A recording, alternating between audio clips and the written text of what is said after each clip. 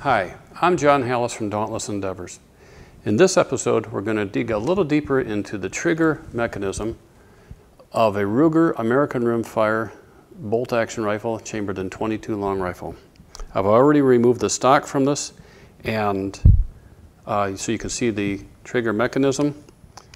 The only adjustment that comes with this from the factory is actually on the front end of the trigger housing group right there, and it's a small Allen screw which you can adjust to control the amount of trigger pull it requires to fire this rifle. There are no adjustments for amount of take up or creep or over travel. I think the factory pulls typically run between 3 and 5 pounds. As I recall, a generation ago, a 3-pound trigger on a hunting rifle was sort of the de facto standard. They were good to go. And I'm a bit surprised to see a lot of the members on forums are talking about, oh, that is so unside effect. We need a 1 pound, we need a 2 pound or a 1 pound trigger pull. Maybe for target shooting, fine, you're on a controlled range. You're walking around through the woods with a trigger pull that light, in my opinion, may be a bit of a handicap. I wouldn't be comfortable with that, especially if your weather, hands get cold, fingers get numb, you got gloves on. That's a recipe for a disaster, in my opinion. However, the talk of the light trigger pull and the pursuit of that got me curious, and so I replicated some of their experiments.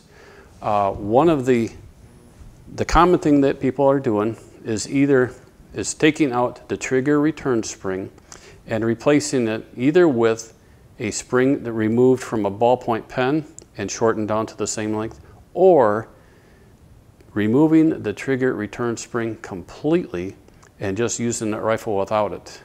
So I replicated all of those experiments and just to see what we could get and what kind of trigger pull I got. You probably wondered, who on earth still uses an old RCBS fish scale style trigger pull gauge when all these digital ones are out there? Well, I do. So 49 ounces, maybe at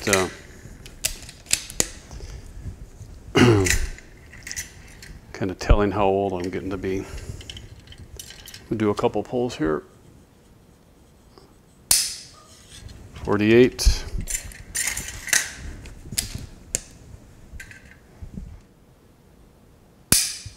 Wow, well, 53 on that one. All right, don't worry, I have my fish scale RCBS trigger pull gauge measured and NIST certified every year, so we're good to go. Here's a shot of the 3 springs that I compared with one another. The first one is the original equipment manufactured part out of Ruger. All 3 springs are about the same diameter, about the same length. The biggest difference is actually the spring wire diameter. The Ruger spring is 32 thousandths in diameter. I grabbed a random ballpoint pen spring and clipped it off. I trimmed it a little bit long. It's about 3/4 of an inch instead of 11/16. But the biggest difference is that the wire diameter is only 16 thousandths of an inch. And the last one I found was actually a pack of springs I bought out of McMaster car. I got the McMaster item number there. They actually come in at 7/8 of an inch long, but I trimmed it down to 11/16, and the wire diameter on it is 26 thousandths. I'll get a better shot of the table that includes all of the trigger pulls. With the Ruger spring, I just kind of went to extremes to see what would happen. So I turned it 2 full turns out and 3 full turns in, which in my opinion is about the limit of how far you can adjust that screw. The screw isn't all that long, and the threaded hole isn't all that long either. So if you go much further than a couple turns in or out, you're really getting down to a minimum thread engagement and run the risk of that adjustment screw falling right out or falling right in. So with a flush screw in the trigger housing group, I was getting about 52 ounces. Backed out all the way, I managed to, down 2 turns, I dropped about 3 ounces, so I'm right at 3 pounds. And in 3 full turns, I was up to 72 ounces.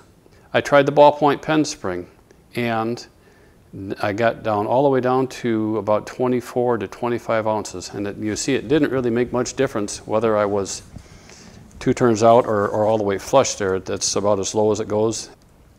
I also picked up a spring that I thought would be a good happy medium, maybe just slightly lighter than the original equipment manufacturer. And I bought it from McMaster Car, and the part number's on there. This one is, though, I tested the most, from all the way from 2 turns out, 1 turn out, all the way to 2 turns in. And the trigger pull, I tested 3 times with each one of these settings. And it ranged all the way from a light of 34 all the way up to just over 3 pounds again at 2 turns in.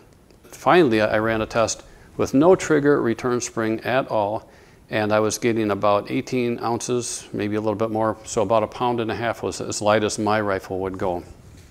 Having looked at that chart, one might think, wow, no trigger spring is the great way to go. I'm down to 1.5 pounds. Boy, that's great.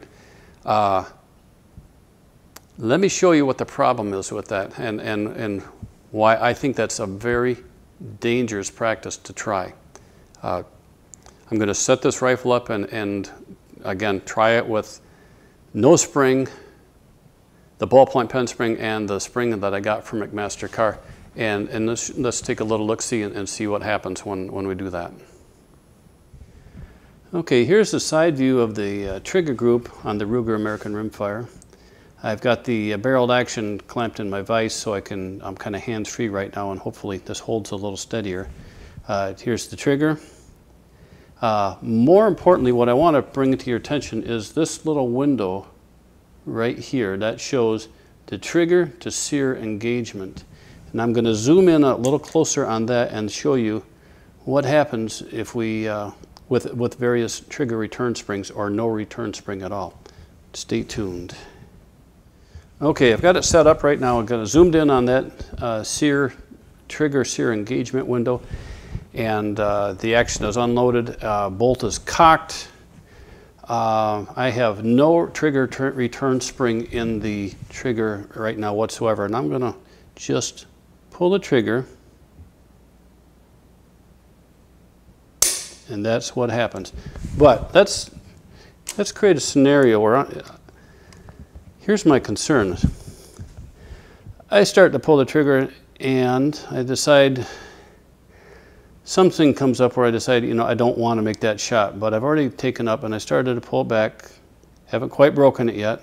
And, you know, oh, the squirrel went back in his tree, in his hole, or whatever. I don't want it.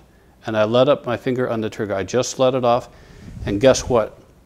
There is no trigger return spring to re-engage that trigger and sear engagement. I'm going to push on the back of the trigger and re-engage it.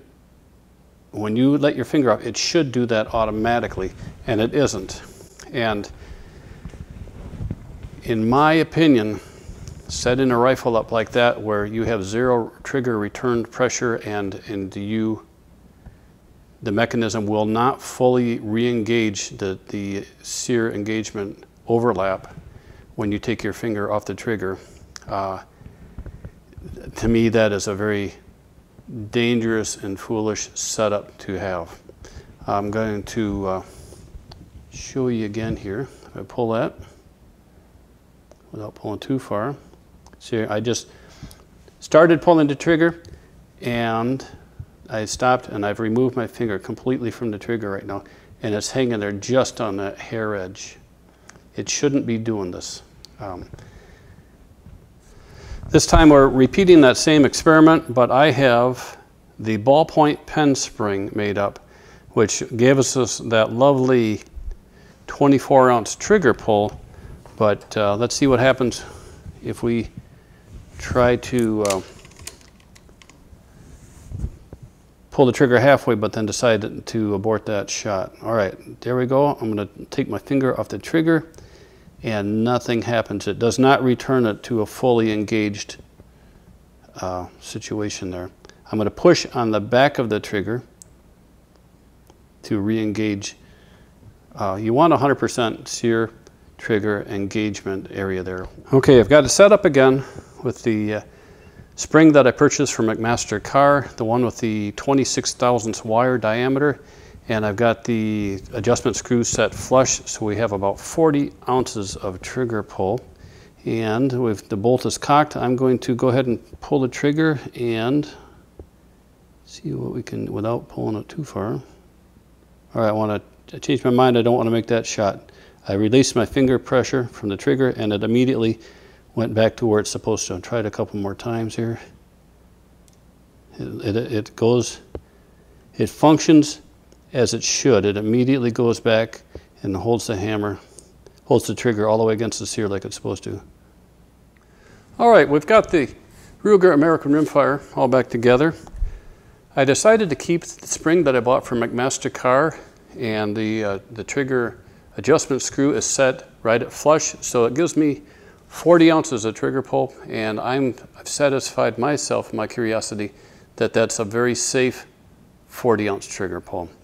I hope this video has helped to demonstrate what are some of the safety hazards and risks you run if you decide to take that trigger return spring out completely, or even replace it with a lighter weight ballpoint pen spring. I know we all like our really light trigger pulls. However,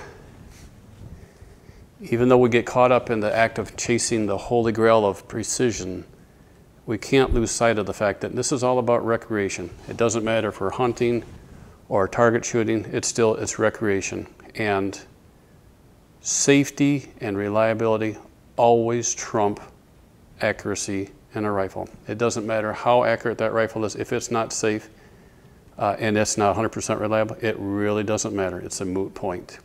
And I would dare say that same philosophy applies to law enforcement and military firearms as well, every bit as well.